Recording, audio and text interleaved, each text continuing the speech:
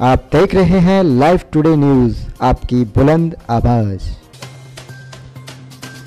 मुजफ्फरनगर के भोपाल रोड स्थित SD management के कॉमर्स विभाग में ललित कला विभाग में कला एवं साहित्य को समर्पित अखिल भारतीय संस्था संस्कार भारती की इकाई मुजफ्फरनगर प्रांत मेरठ द्वारा एक दिवसीय मूर्ति कला शिविर का आयोजन किया गया। कार्यक्रम का शुभारंभ संस्कार भारती के गीत के उपरांत एसडी कॉलेज ऑफ कॉमर्स के डायरेक्टर डॉक्टर सचिन गोयल, संस्कार भारती मेरठ प्रांत के चित्रकला प्रमुख प्रवीण सैनी आदि लोगों ने दीप प्रज्वलित कर किया। इस मूर्ति पर कला शिविर में प्रख्यात प्रदीप सैनी के द्वारा छात्र छात्राओं व नवोदित कलाकारों को मूर्ति कला के गुर सिखाए गए। इस एक दिवसीय शिविर में मूर्ति कला में विशेष रूप से छात्र छात्राओं ने पॉपेट बनाने के गुर सीखे। डॉक्टर सचिन गोयल ने बताया कि इस प्रकार के कार्यक्रम द्वारा छात्र छात्राओं को अपने फील्ड में स्थापित कलाकारों से सीखने का मौका मिलता है। प्रवीण सैनी ने भी कहा कि संस्कार भारती इस प्रकार के आयोजन अक्सर कराती रहती है, जिनमें साहित्य एवं कलाओं का प्रचार प्रसार व समाज में संस्कारों का निर्माण होता रहे। ये प्रवीण जी बताएं किस तरह प्रोग्राम चल रहा है? इस संस्कार भारती द्वारा एक दिवसीय मूर्ति कला का शिविर यहाँ पे आयोजन किया गया।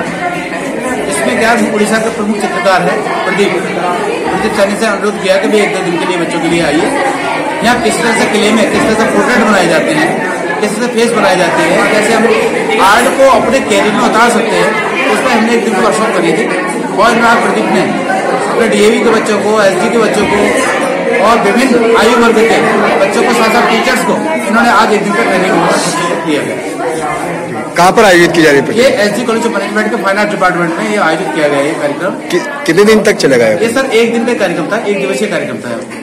इसका मकसद क्या है? इसका मकसद है आर्ट कला का प्रचार प्रसार करना। इसका आर्ट के किस तरह से अपने कैरियर में उतार सकते हैं, आर्ट से कैसे कैरियर बना सकते हैं। जैसे स्टैच्यू ऑफ यूनिटी आप देख रहे हैं, भारत में एक मूर्ति बनी है जो विश्व की सबसे बड़ी मूर्ति है, कोई किसी मूर्तिकार ने बनाई है, रावसुता जी। तो उन्हीं से इंस्पायर होकर क्या हम इसको कैरियर में उतार सकते हैं, इस पे हमने बच्चों के लिए आज इस तरह ट्रेनिंग दिलवाई।